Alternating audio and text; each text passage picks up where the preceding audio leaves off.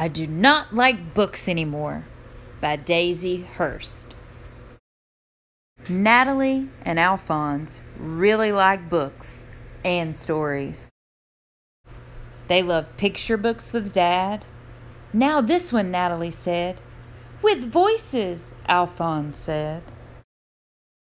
They like scary books Mom read when Alphonse was sleeping, and Granny's stories about Melvin Plantpot and the terrible shrew,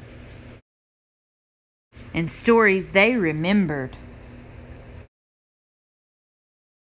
or stories they made up. Natalie said, when I can read, I'll have all the stories in the world whenever I want them. And you can read them to me, said Alphonse. Then Natalie got her first reading book. There's a cat in it, said Natalie. I will read it all by myself.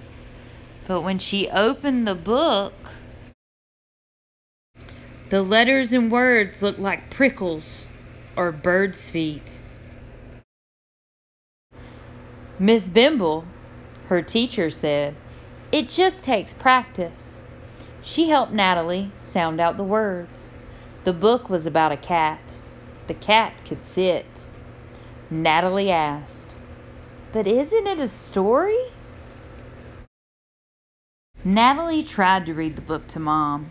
I can't, said Natalie, and nothing even happens to the cat. I like when you and Dad read to me.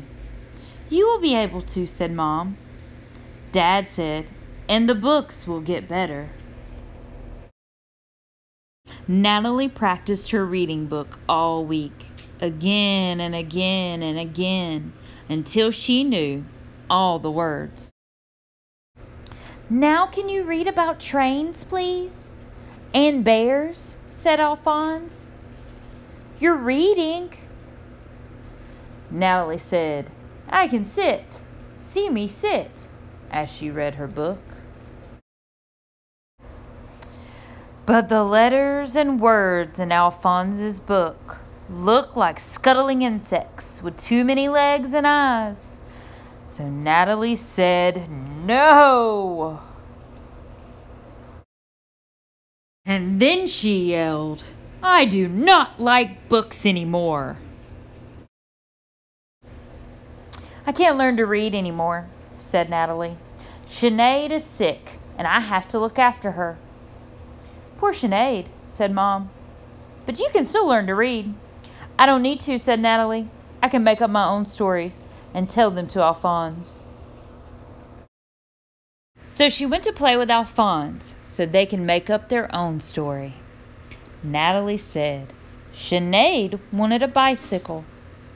Why? Asked Alphonse.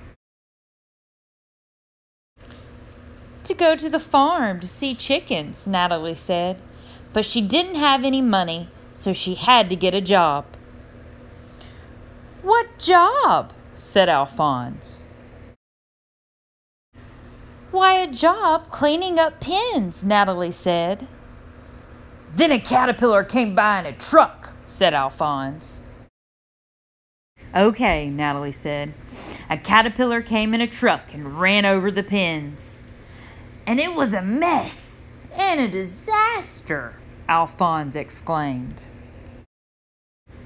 Sinead was so angry, she said, Eric, you ruined my job. Now how can I buy a bicycle and go to the farm? Natalie said.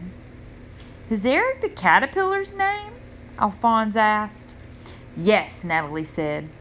Eric said, I know. You can ride in my truck to see the chickens. And they drove away, honking the horn. And some of the chickens went home with them? Alphonse asked. Some did, Natalie said. And they had tomatoes in their tea. It's a good story, said Alphonse. It should be in a book. Why? Said Natalie.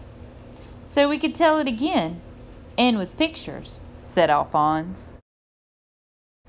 Let's draw the pictures anyway, Natalie said. Then Natalie told Dad what the words should say, and they stapled it into a book. "Now can you tell it to me again?" said Alphonse. And Natalie found that mostly she could read the book they'd written, with Alphonse helping.